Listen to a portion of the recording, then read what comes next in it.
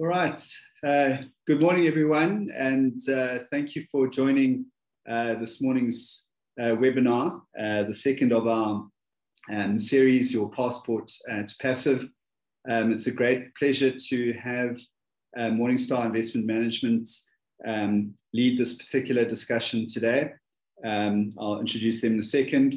Just to introduce myself first of all. So my name is Gareth Stobie. I head up the Core Shares business and have done so since inception. I'll be simply chairing today's chat, and I look forward to Vicky's presentation. Core Shares has had a long-standing relationship with Morningstar Investment Management. Today they are an important client in one of our biggest strategies, the Top 50 Index Fund. But prior to them becoming an investor, we were keen followers of their global research. Some of you may know that the Morningstar global business is a very established business based in Chicago, over 230 billion assets under management. They've got a very strong research capability. Some of you might know sort of key pieces of research that have garnered a lot of discussion over the last decade. For instance, their work around gamma, which is the value of financial advice. I know Vicky's going to touch on that. But we're keen followers of work that they've done on costs whilst investing, some of their recent work on ESG or their ongoing work in the field of ESG. And Morningstar themselves are actually a provider of indices to global product houses. So they've got a very deep, rich set of research capabilities that we as a firm have leveraged, and I would encourage advisors to leverage as well, particularly when it comes to some of the behavioral aspects of providing financial advice and kind of the contemporary way of thinking of financial advice. So as a global firm, great reputation. And at a local level, Vicky has been working very hard. Victoria Rivas, who's our guest from Morningstar, has been working really hard over the last 6 or 7 years as Morningstar has built out their business in South Africa to provide an excellent consulting service to advisors who are looking to construct portfolios. To introduce Vicky more formally, so Victoria Rivas is the Managing Director for the Morningstar South Africa Investment Management Group, and she's also a Senior Portfolio Manager. She is responsible for leading the business and leveraging Morningstar's global investment capabilities to provide best practice investment management for clients. Her career at Morningstar began with the formation of the South African investment management business in February 2015. And she's responsible for leading the investment team, building portfolios to better deliver investment outcomes for clients. Prior to that, Victoria was the founder and CEO of Trivium Capital, an investment consulting and research firm. Whilst at Trivium, she drove strategy. She was also a senior portfolio manager there. And prior to Trivium, many of you might have come across Vicky in a number of capacities, both at Investec Bank and at Investec Asset Management. Victoria has 20 years experience in financial services, and she holds a bachelor's degree in finance from the University of Cape Town. So without further ado, Vicky, I think I'll hand over to you. There are some housekeeping issues which I'm going to come to right at the end of the presentation around please ensuring that you enter your ID number so that you can get the valuable CPD points. And then I'll also touch on the next webinar in the series. Thanks, Vicky. Over to you. Thank you, Gareth. And good morning, ladies and gentlemen. It's wonderful to be here with you today, albeit virtually. And I do hope that soon we can return to our normal in-person life. However, it is a pleasure to be part of this series. And I was delighted when Gareth and the Core Shares team asked us to participate in this Passport to Passive series. I think it's incredibly important to understand the role of passive in portfolio construction. And I know this is the second of the 3-part series, and I would encourage all of you to dial in for the third one because it's going to be very interesting when Deborah Slubber actually talks to a number of advisors around the use of passive and looking at the advancement of the modern financial advisor. So I am going to give you some background today at how Morningstar, how we look at using passive in portfolio construction.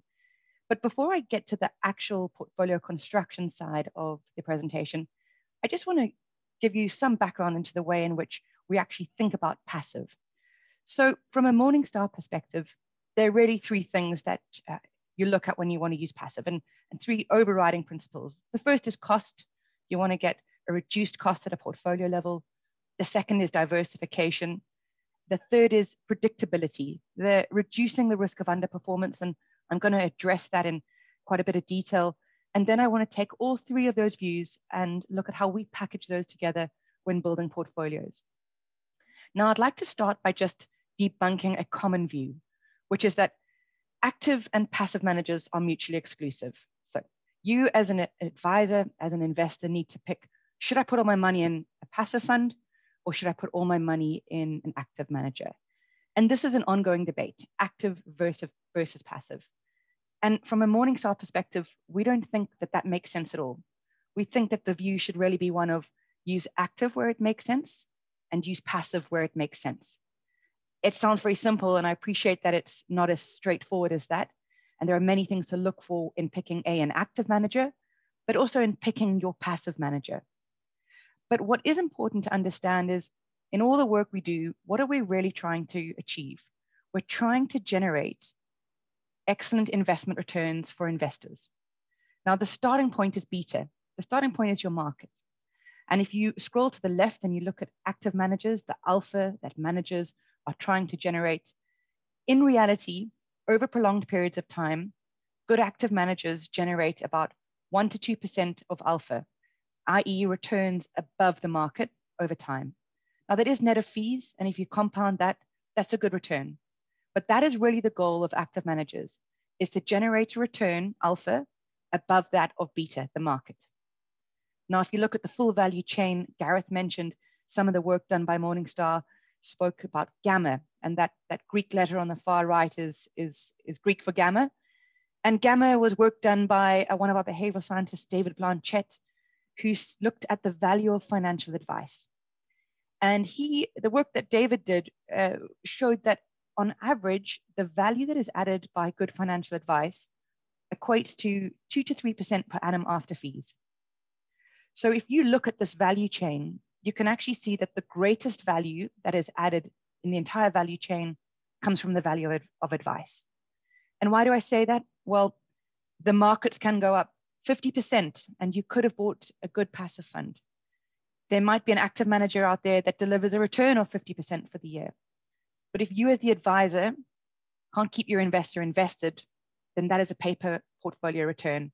Nobody actually generated that return, and no investor gets the pleasure of that return. So the hardest part is actually keeping your investors invested during the cycle, because we know that markets definitely don't move in straight lines. The allure of great alpha or cheap markets and upside from beta is very tempting, but actually as investors, our own behavioral biases do tend to get the better of us. And most investors actually struggle to sit through that cycle.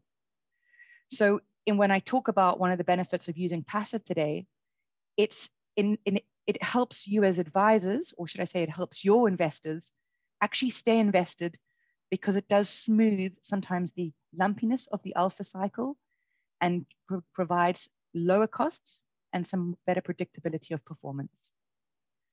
So I'm just going to touch on the first three factors, well, the first of the three factors, which is cost. Now, if we look at the South African ASISA categories, what this chart will show you is the range of fees per category. So if we look at the high equity category, you can see that there are some funds, the blue bar is the range, there are some funds that you can buy that charge fees of around 50 basis points, 30 to 50 basis points, all in. And you can see at the top end, there are some high equity funds that have a charge a fee of close to 4% per annum, all in. But the average is the yellow dot. Now, averages, that's really, they're about, if you look at the multi-asset category, it's like 200 to 300 funds per category. In the general equity sector, there are over 350 funds. But if you just look at this, you can see, there's a very wide range of returns per category. Some quite low down, those are your passive funds, some at the top end. Someone's very cheeky in the multi-asset high flexible category to charge an annual TIC of close to 7%. But needless to say, the average TIC per category is over 1%. And in the multi-asset categories, the balanced fund categories, it ranges from 1.6% to 1.79 all in. Different asset classes, you can see income is slightly cheaper than equity, but I want you to just bear this in mind as I go through the rest of the presentation. And I'm going to focus my portfolio construction conversation around the multi-asset category. But keep in mind the number of 1.6 to kind of 1.79% per annum as an average TIC for a balanced fund. In essence, what you're saying if you're paying 1.79% is that you're paying 1.79 for their equity, for the income, for the property, for the global, and for the asset allocation expertise that comes with that. So when we look at those fees, those are pretty high. We know that passive you can get much cheaper, but obviously price isn't everything. But I just wanted to frame this as a background to portfolio construction to say, keep the 1.79 in your mind. The next is predictability. Now, if we look back at 2020, a very busy visual, but what I wanted you to get from this visual is that while the market, the all share index, which is what most investors, most man on the street, most end investors will reference, what did the all share index do? Excuse me. The all share index did 7% in 2020. But actually, only 29% of shares were positive for the year. 63% of shares lost money. And I've shown you here that the SWIX did 2.6%. If we look at active managers in the ASISA equity general equity category, only 23% of them beat the market. So 7% is a good return. Well, it's a real return. It's good compared to the last 7 years we've had from equity returns in SA. But the average equity fund did 2%. Now, make no mistake, there are some fantastic active equity managers that generated solid double-digit returns to investors. And this is in no way a dig at active managers. There were 36% of the funds in the category that ended the year in negative territory. The point of this slide is to say that picking the right active manager at the right point in the cycle is a challenge. And 2020 really proved that. But if you look back over time, what I wanted to highlight in this slide is the number of active managers that have outperformed the market over the last 1 year, 3 year, 5, 7, and 10 years. And you can see that the number in red is pretty low. So to beat the market's a hard gig. It's pretty tough to actually generate returns in excess of the market. What this slide doesn't show you is that the managers who have generated excess returns have often generated very healthy excess returns. So looking at this is just to show you, to highlight again the point of that picking the right active manager is a challenge and that beating the market is very tough. We definitely have nuances in South Africa, the NASPAS effect that has skewed the ability for managers to outperform the index. But it's not just a South African phenomenon. If we look at global funds, you can see over the last 1, 3, and 5 years in the global equity category, the number of funds outperforming global, the MSCI ACWI is also between 16% of managers to 34%. It is a similar story globally to what we've seen domestically, that momentum has been very much in favor, large cap has been in favor, and it's been very tough for active managers to outperform the market. But I think if we look at these numbers over a 10-year period, the fact that 13% of managers over that period have outperformed the market shows just quite how tough it is. And then lastly, an important reason for using passive is diversification. And our market struggles with that. We have, this is a slide done by Kagiso. I find it quite a powerful slide.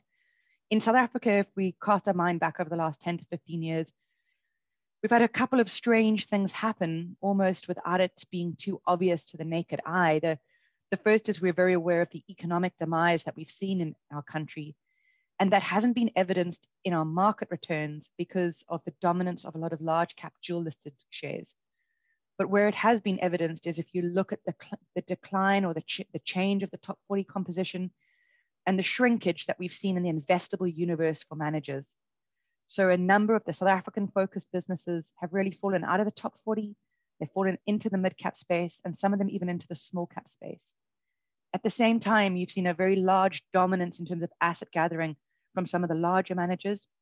And what this slide shows you is that if you are a large asset manager and you have an equity mandate of more than 200 billion, and you don't want to be more than 10% of the free float of a share, and you don't actually ever want to be more than 10% of the free float of the share, it just means you're pretty much holding it for a very long time.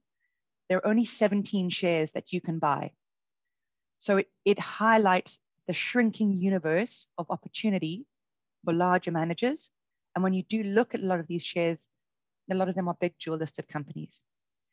So we've seen ourselves as South African investors faced with a declining investment universe and a dominance of really the large cap heavy shares.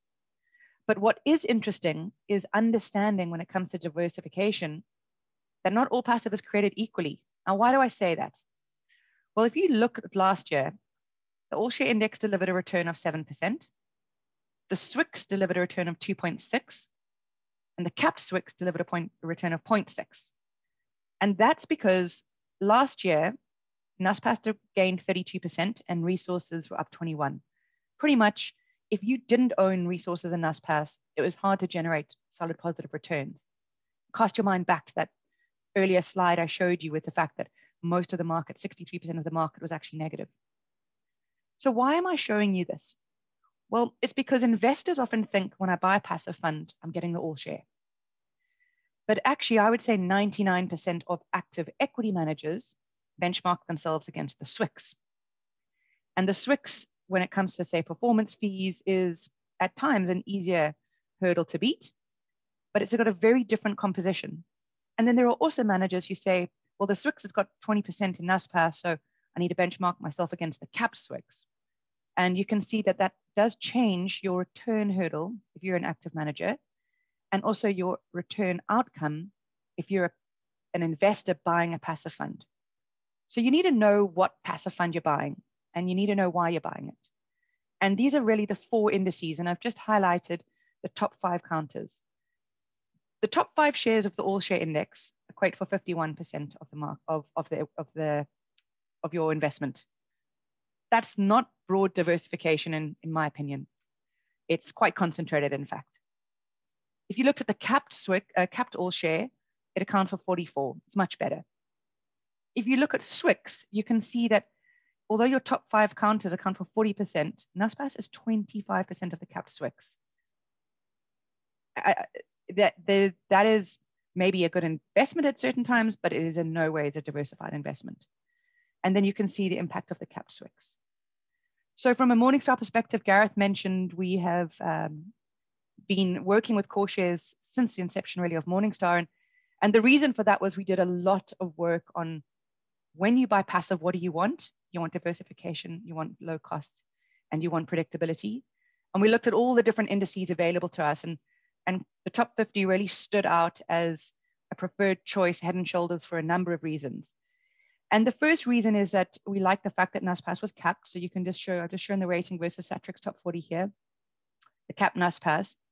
The second, and I think this is something often overlooked, but make no mistake, the importance of it is that you get 50, not 40.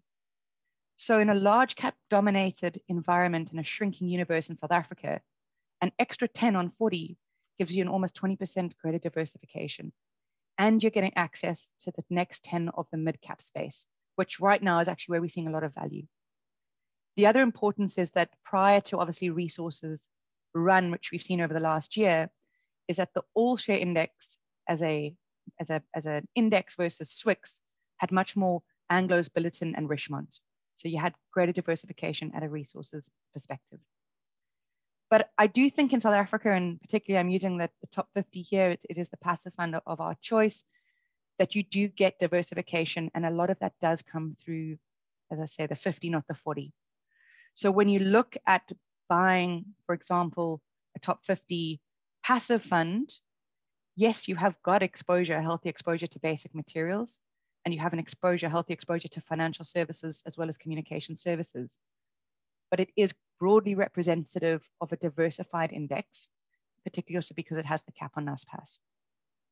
So how do we take all of that and put that together when we're building portfolios? I've mentioned cost, I've mentioned diversification, and I've mentioned predictability. So at Morningstar, we build portfolios from the bottom up. We like to build an equity core that reflects our highest asset class convictions, a global core, fixed income, and then our asset class convictions are reflected through those different asset classes. We don't use balanced funds to build portfolios. It is a way that many people do build portfolios. There are pros and cons to both approach. The work we've done at Morningstar and the capital markets work, as well as the manager selection work, allows us to build portfolios on a granular level. And I'm going to give you some examples of the benefits from both a cost and a diversification perspective. So back to my original costing slide. A high equity fund, 179 on average. Some cheaper, some more expensive. The see-through asset allocation, broadly speaking, is, let's say, 40% in SA equities, 28% global equities, 27% fixed income, and let's put 5% in property. This is a broad asset allocation. I'm merely giving an example here. Things may be different, but I think you'll get the point.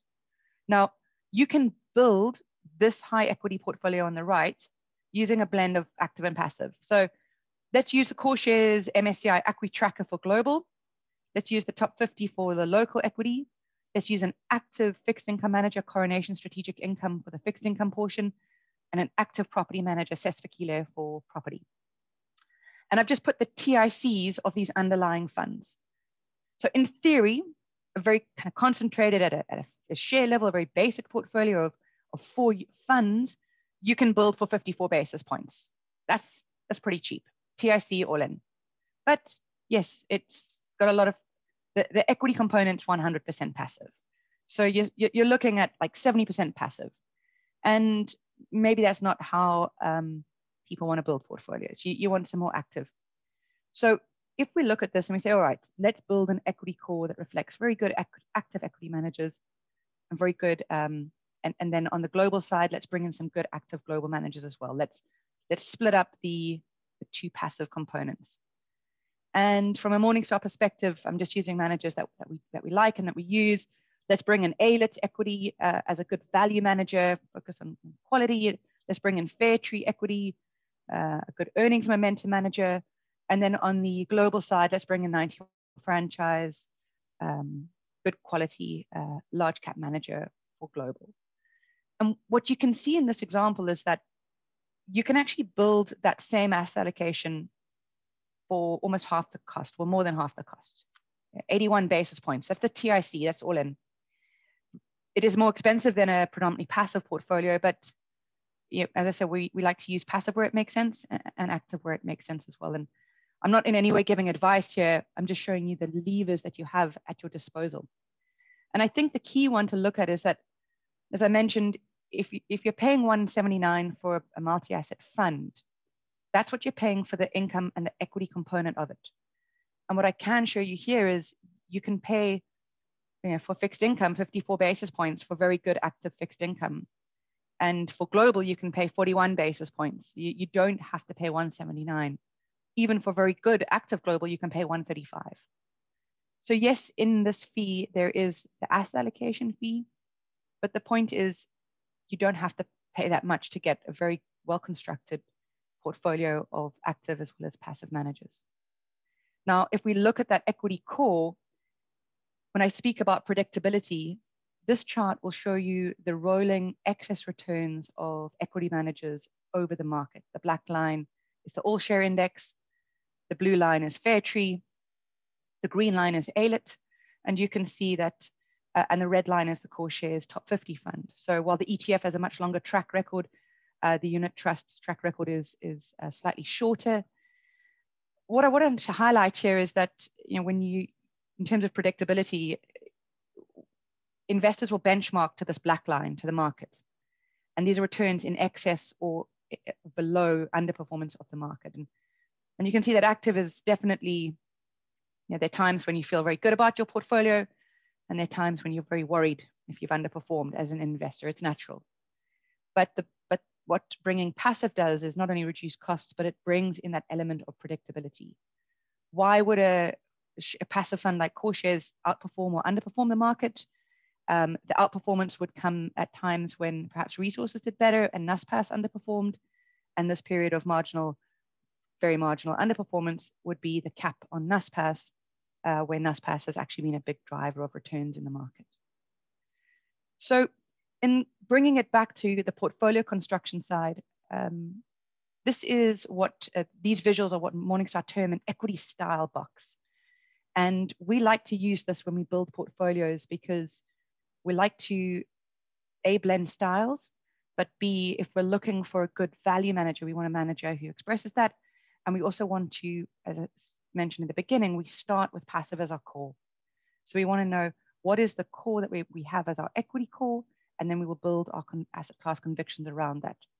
So what you can see is that the way you would interpret this graph is on the y-axis, it's moved from small cap stocks up to large cap stocks. And on the x-axis, it moves from deep value to growth shares. And every single share in the market is assigned a metric. There are 12 valuation metrics that they look at. And then market cap is obviously divided between top 40, mid cap, and small cap. So you can see that a passive manager, the core shares top 50 in this case, sits in large cap blend. Why is it not large cap growth? That's really shows you the discount that sits in the 40 to 50 shares that it holds, that they sit much more kind of in the value side, and really the impact of just having an extra 10 shares, so it puts it in the blend. I've just shown Fairtree here, really mid-cap blend. They have a lot of resource shares in their funds at the moment. And then ALIT sitting very much in the mid-cap value, which would make sense given the style of that manager. And then we can actually drill down to see where the percentage of the portfolios sit. So what is nice about this work is that when you look at building portfolios, I hope I've highlighted that you can build them pretty cheaply. You can use passive where it makes sense, A, from a cost perspective, B, from a diversification perspective, and C, just from a style perspective of what it is you want to hold and knowing what you hold, and creating that predictability of I know what I have in my portfolio and I can build active positions around that. But you don't have to make the decision of an either or. So in kind of wrapping up, I think it is important to join conversations like we're having today to get an understanding of what passive is. Not all passive is made equally, and know why you're investing in passive. Passive has hugely powerful components that it brings to portfolio construction, it brings to investing, and it brings to an investor's investing experience. But know what passive you're buying and where it makes sense. We would say in multi-asset portfolios, don't overpay for cash, active cash or income assets where you kind of get them pretty cheaply. And think active and passive, not active or passive. The two are very complementary if you think of them together.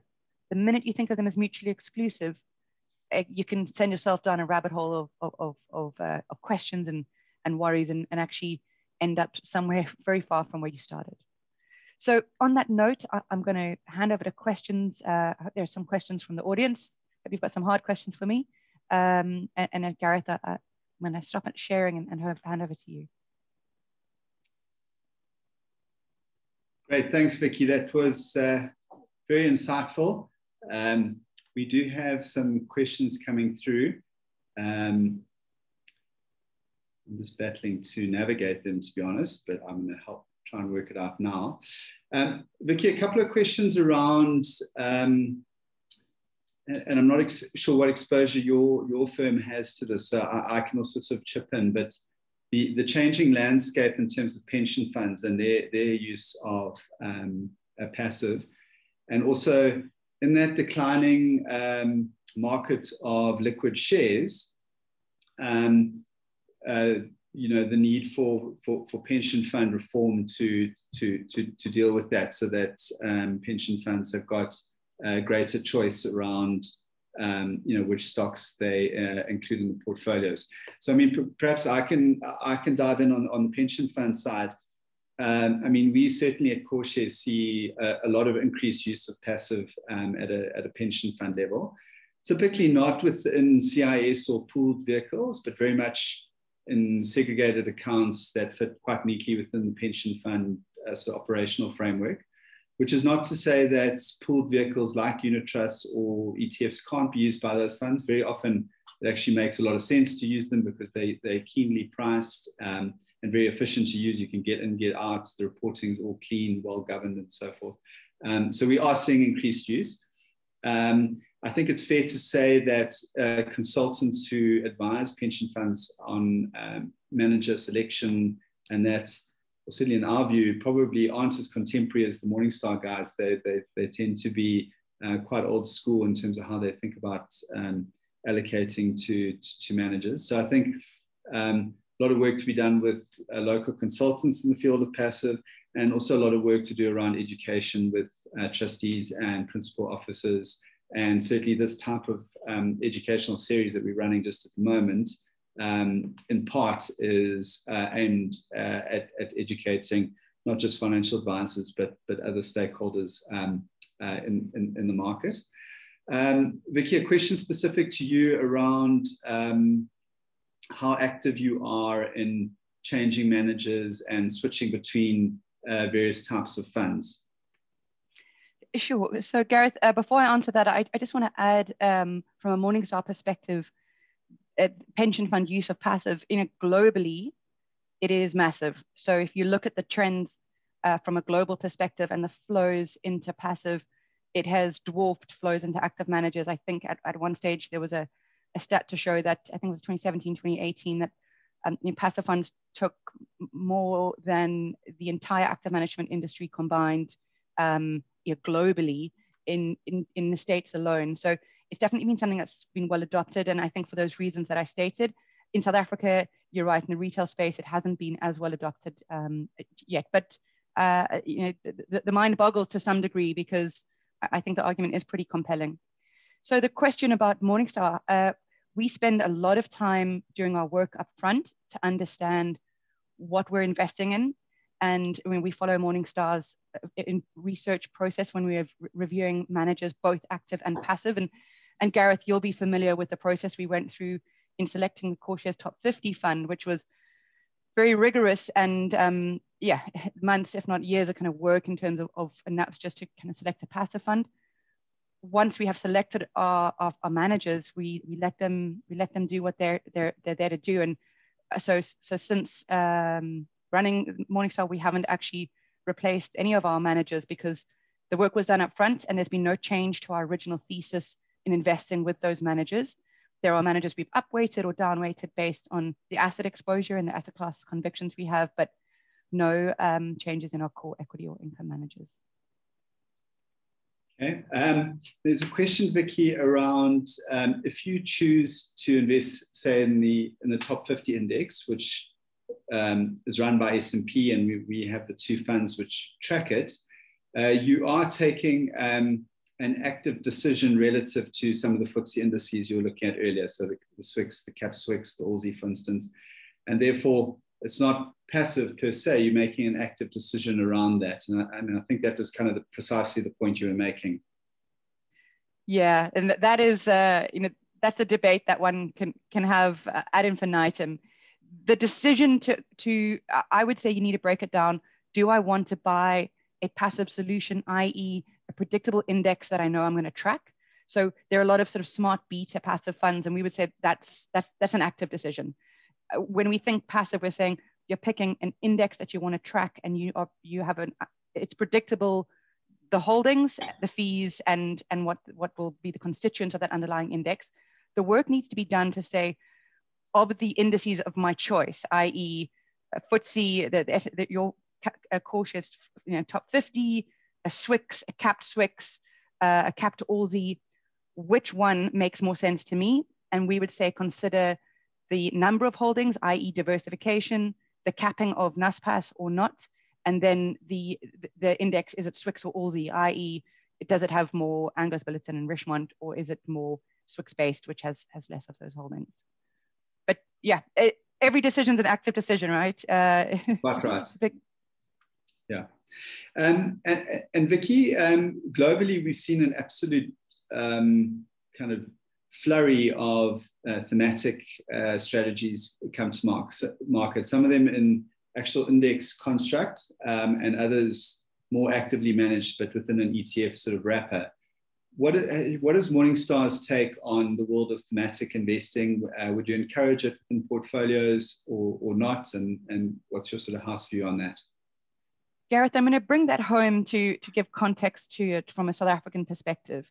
I think one of the, let's say, criticisms of passive, which is it's inherent in its construct and is something that a lot of market participants may capitalize on at the demise, I would say, of investors, is that there is momentum in that strategy, i.e. a defined index weight will always hold more of shares that go up. So you have an element of momentum. Now, one of the things that we've seen in South Africa of late is the launch of what we would call fad products, whether they're FANG funds or really hot products that everybody wants to get hold of and have performed very well in the short term. But really, they're capitalizing on a global theme that would sell in South Africa. And I think strategies like that, they may have their place, but to me, it's as I say, it's capitalizing on a very late cycle theme. So it's maybe not to investors' best interests. But when you look at the concept of passive, what it should give investors is the ability to access broad asset classes in a low-cost, diversified way. So, for example, you should be able to buy, global energy ETF if global energy is an asset class that is looking attractive at the moment, which we think it is. Not because it's a fad, but because it is actually a defined sector. It's trackable. It's got legs. It's a style or theme that should survive through time. But as I say, right now we're seeing a lot of kind of indices being created in some of the more popular areas quite late cycle. Thanks. Question here, which perhaps I can tackle around. Do we foresee a scenario where passive fees will enter the sub 10 basis points as a fee range, and like we've seen in the mega big kind of passive funds globally run by State Street and Vanguard and BlackRock and so forth? I think, we often challenged on this to say, well, maybe the adoption in passive in South Africa is slightly lower because our fees haven't quite reached where the global fee scales are. We always feel quite defensive around that question, because I think the reality is that globally only a few dozen funds have come down to that level of fee where you under 10 basis points, and they tend to be very vanilla, very generic benchmarks run by the very biggest companies, asset managers, that is. So yes, that's where global pricing has gone to on certain benchmarks.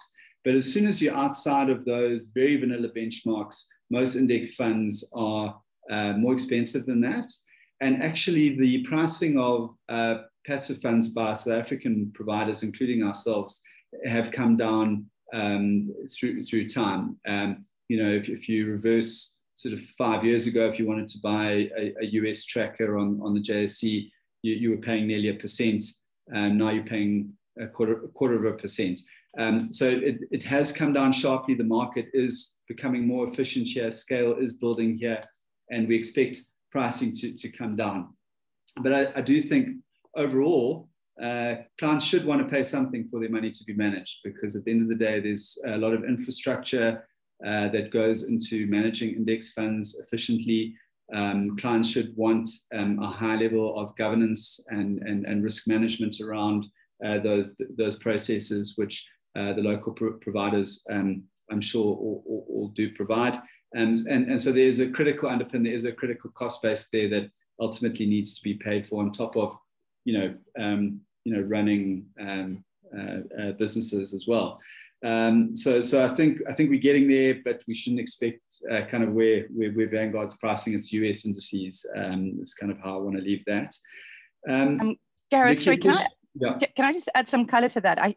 Because we get that question a lot as well. And it's very interesting because structurally, South Africa has higher fees than the rest of the world. If you look at our equity funds versus global equity funds, fixed income, everything is structurally higher. We also have higher cash rates. So we come off a higher, everything's slightly better in South Africa in that sense. But the point is that it's a scale game. And I don't think people sometimes appreciate the costs of running running these businesses. So when you get the likes of Vanguard coming out saying they're going to do it for free, they're not doing it for free. You can only access it via their platform, and you're paying a platform fee. So nothing is for free in life. And you get what happened globally is this war of do you remember that term from economics, an island of loss and a sea of profit? Asset managers saying, I'm going to get market share to become competitive, but I'm going to run at a loss until I can gain that market share. The only way I'm going to survive is I'm going to eat my neighbor's lunch. And so there is this perception that sub 10 basis points is the norm for passive, but it's not actually the norm. And I don't know how sustainable it is. You can't price down to zero. They're absolutely fixed costs to running these strategies. And I think as investors, you want to be with a business that A, does have the scale, and B, does have the business sustainability to ensure that all the compliance that is done, that the trading is executed correctly, that the indices are matched. So I don't think price should be the pure focal point here. So it's a relative price. Yeah. I suppose the passive providers have created their own conundrum in that regard, because we're the ones who constantly focusing on price. So I guess fair enough for clients to sort of ask when we're matching Vanguard and that. Just a reminder to everyone who continues to stay on, please do stay on in order to get your CPD points, because you're going to need to enter your ID number in that at the end of the session. We're going to carry on with Q&A for a little while longer, and I would encourage you to please type your questions into the Q&A tab as part of the service. Vicky, a question around what percentage of your model portfolios are invested in passive? Roughly 30%. So we use, we like your top 50 fund as a core within our equity component, and global makes sense as well as in the fixed income side, bonds, government bonds, and Orbi Tracker, you're just looking for duration. So. Okay, great. A question around, well, let me read it out. With the move to incorporate more ESG, thematic, and sustainable investing, how would passive investments assist in the reporting function? I can have a go at that, Vicky, if you like, but I don't know if you've got your own views, but certainly from CoreShare's perspective, we're looking at ESG through a number of different lenses. I think clearly there are more and more ESG indices that are available in the marketplace. So we would like to be in a position to guide clients on the difference between these different ESG indices, depending on what the client is looking to achieve, and take them through those simple frameworks of the different indices and kind of the tension that often exists between liquidity and diversification on the one hand, and then the ESG scores of the different component companies on the other hand. We are often able to run very simple index mandates which exclude particular sin stocks or stocks that the client by their own request has asked us to please remove from an index. So take the top 50, for instance, if a client wanted to specifically remove, I don't know, alcohol stocks or tobacco stocks from that, and for us to run a mandate, that's a service that we provide. But ultimately, where we would like to get to long-term as a company is to play a more active role in actually owning shares and then voting those shares and engaging with the management teams of the companies that we own. So we have adopted a proxy voting policy already that looks to put best practice in place whenever we vote shares. But over the longer term, we're going to be investing more and more into resource allocation that actually means that we have sort of active stewardship around the shares that we own. And that's been a big theme globally. I mean, the big passive managers like BlackRock, Vanguard, and State Street and others have said, well, they've ended up being the big shareholders of most global corporations. And so it's incumbent upon them to invest in exactly that active stewardship and how they're engaging with those companies and encouraging positive change around issues to do with the environment, social causes, ensuring that the companies they invest in are well governed and so forth, rather than just simply selling out of a share, which an active manager might be inclined to do. Vicky, I don't know if you've got anything you'd like to add to what I've just said. hopefully you agree. Yeah, I'd echo your thoughts, and we're very encouraged by the move that you guys are doing with regards to the activity as stakeholders in the businesses. I think what you've seen globally is, while many passive houses have launched sustainable indices, really where the need for their active vote comes in is on their straight, like their non-ESG indices, their S&P 500 trackers, for example. And you're definitely seeing a shift towards greater use of the proxy voting, more involvement and required by investors of these managers. So it's definitely something that passive funds are not shying away from. And yeah, I'm encouraged to see it's coming to SA as well. Well done, Gareth. Yeah. Great. Vicky, a question around, you had those slides towards the end of your presentation around how you look at styles and blending different kind of combinations of managers. Would you consider Morningstar style agnostic, or I guess what they're trying to ask through that question is whether you aim to neutralize those styles, or what exactly your goal is when looking through that grid of different styles? Yeah. So styles are really the last component when we put a portfolio together. From a Morningstar perspective, we apply a valuation-driven approach to building our portfolios.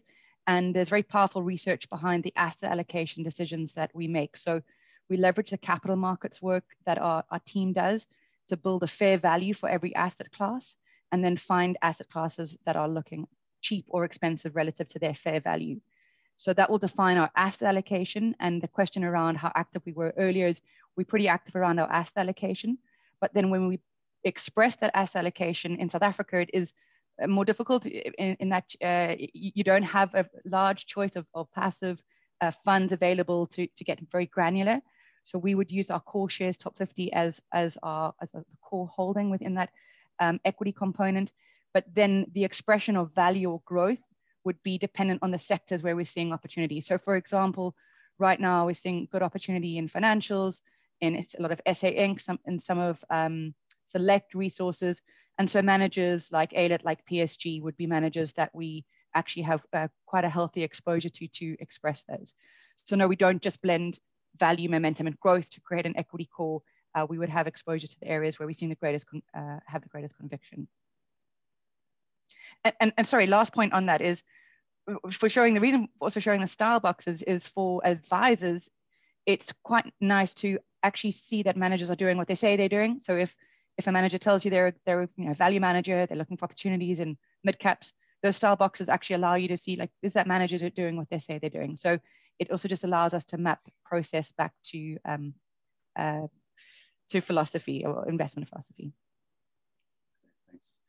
Okay, a question around other African markets, perhaps more from an institutional standpoint, but do you guys map other African markets? Is it something you've ever looked to include within your portfolios? No, Gareth, I don't actually have an answer for that one. We don't use our Africa allocation within our client portfolios, and we don't have a lot of data on Africa. And just one of the reasons why we don't use it in client portfolios is, broadly speaking, liquidity, cost, accessibility, and transparency. So yeah, sorry, no comment on Africa. Okay, great. I'm just having a look through the questions. I think we've answered most of them, a couple of repeat questions. You answered earlier, Vicky, around the percentage allocation to passive being 30%. What informed that number? Yeah, it's a good question. Our default is, so globally we run slightly higher allocations. Our default is actually almost 100% to passive. So if we were to benchmark ourselves, we would benchmark ourselves against what an investor could buy if they built a portfolio using passive indices. It's cheap, and it's a good expression of what they could buy. And so in South Africa, there are very limited levers of passive that we can access. In our global portfolios, we do run higher allocations, probably closer to 40, 45. And that's because, as I mentioned, we can buy a global energy ETF. We can buy South Korean ETF. There's there's access points that you have at your disposal. So when an asset class is so cheap that no manager actually globally wants to invest in it on an active basis, passive makes perfect sense. When an asset class is very expensive and overcrowded, that's actually when active makes sense globally. So we use, if I look at our global portfolios, we use a lot of active managers for our US exposure, and we use passive managers for some of the more unloved areas of the market. Domestically, as mentioned, it's tricky. So you can get equity, you can get bond, and you can get global, but you can't really buy linkers or credits or more niche financials tracker. So it was really by choice, but by the choice architecture that we had.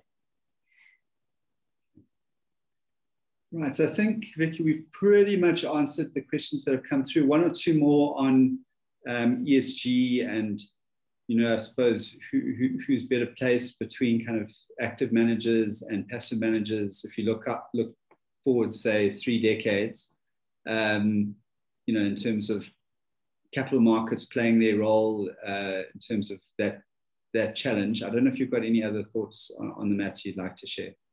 On ESG, active versus passive? Is that the question? Okay. Yeah, I guess so. Yes. So, I mean, ESG is an interesting one because globally, particularly in Europe, so obviously Trump, you saw flows and funds being launched in the US really slow down under the Trump regime. That's changed. Europe, it's been massive. And the flows into ESG have been massive. And what's interesting about ESG is the portfolios have actually performed very well globally. Why? Because what are very positive ESG factors? Tech. So a lot of ESG funds have held a lot of tech and they've performed well and they've attracted flows and people feel good about their investment. So it's kind of been this like tick, tick, tick, really good. Areas that are non-ESG friendly but looking very attractive, such as financials, energy, even resources a few years ago, very un-ESG friendly, but actually looking attractive. So I think on a forward-looking basis, ESG is going to it's going to struggle to do kind of what it's done over the last few years. But more importantly, I think you're going to get a lot of managers, probably active managers, doing greenwashing. So which is, putting out a fund, let's call it the Saving the World Earth Fund, and everyone's going to just trust that fund is an ESG focused fund and give it money. And actually, when you dive down into the methodology, it's their own methodology, which perhaps is not so ESG focused. And that's the big problem with ESG, is that there's no one definition. There's no, we know what value means, broadly speaking. We know what growth means, but ESG is so subjective. And if you look at the 3 kind of pillars that it falls into, the one of exclusionary, I don't want a tobacco company, I don't want mining. The other of green investing, I want to invest in wind farms, I want to invest in solar. And the third of, I'm not going to place any judgment, but I'm going to, within mining, I want to make sure that I want to know how Anglo stacks up next to Billiton. I want to know what they're doing for their community. I want to know what their governance procedures are. So you've got those 3 broad camps, but they're all painted with one brush, ESG. And so I think going forward, investors are going to be lured by returns, which is what investors are always attracted to. But I maybe get comfort from the fact that it has an ESG label, but I think you're going to see a lot more greenwashing going forward. And you're going to need a lot more kind of clearly defined definitions of what stacks up as ESG or not. So when it comes to the passive side of that, just like I mentioned on the local side, unfortunately, it's going to require a bit more work. Like, okay, this is a passive ESG index. What does it hold? What does it define as ESG? What a positive ESG rating? So, I guess a common theme of today is, if you make the decision, active or passive, do the homework, know what it is you're investing in, and be comfortable with the definitions of that index. So, I think passive. ESG going forward, I think passive is going to be bigger than active. Well, certainly the one observation we've made is that the process of collecting and data and processing that data across all the different ESG inputs is a massive exercise. All the carbon data, all of the other data that goes into the process. And the firms that have actually been very well placed to do that data collection have been the firms that are good at data, which are actually the index firms. So you see big houses like S&P and MSCI and FTSE, and I'm going to throw Morningstar into this as well. The big research houses and index firms have actually been very well positioned to build out their research infrastructure and data collection processes in order to I suppose, support passive managers and passive indexes on the one hand, but also to support ultimately, I guess, active managers too.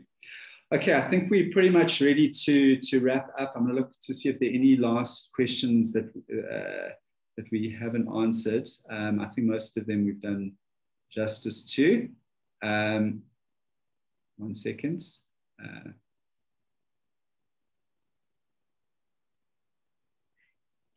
Gareth, while you're looking for that. This is an interesting one, Vicky. So just to finish on the ESG.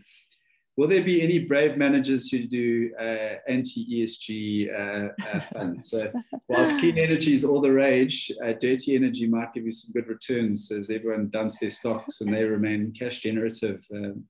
Interesting thesis that. Yeah, that is the irony I mentioned earlier. So from a Morningstar perspective in our global portfolios, we've had a global energy exposure from pretty much March last year, and it's been one of our highest conviction exposures. But then, the comment is, but your portfolio is not very green, and we're not running ESG portfolios, we're running total return portfolios. But absolutely, I mean, that's the conundrum for investors. They ultimately want total returns, but they want to feel good about what they're investing in, and that's a long-term game, changing companies. But yeah, you can't buy an energy company and say that it's a green firm.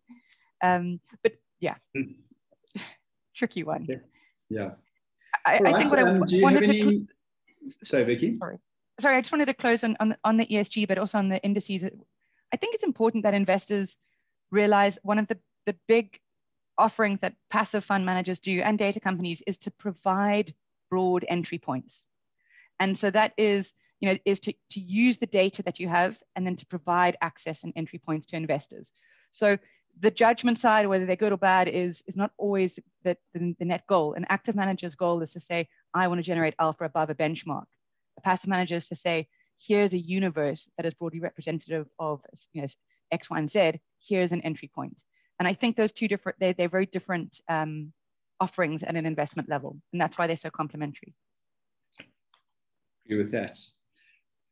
Great, thanks, Vicky. Any other closing remarks before I wrap things up? No, I just thank you to everybody who took the time to dial in today. I hope you found it informative. And Gareth, thank you to you and the CoreShares team for the opportunity to talk to you. Thanks, Vicky. And so often when I engage with clients, the comment will be, but it's not about active and passive. It's about how one blends it and gets the best of both worlds. And we always agree with that. So it's nice to have someone come on and actually explain how one goes about that at a practical level. So thanks once again, Vicky, for your time. All right, we're going to wrap up there. Thanks, everyone. Just to remind you all of the final webinar of this 3-webinar series, which is taking place on the 14th of April. You can still register on our website. And the topic there is the changing role of the modern financial advisor. And that's going to be led by my colleague, Michelle North. And it's the tools and tips available to financial advisors within that context. So please go ahead and register. And a reminder to please fill in the last bit of detail in order to receive your CPD points. But thanks again. I mean, obviously, please reach out to us if you've got any questions. I know there were a few comments on the chat around receiving the presentation. The recording will certainly be available.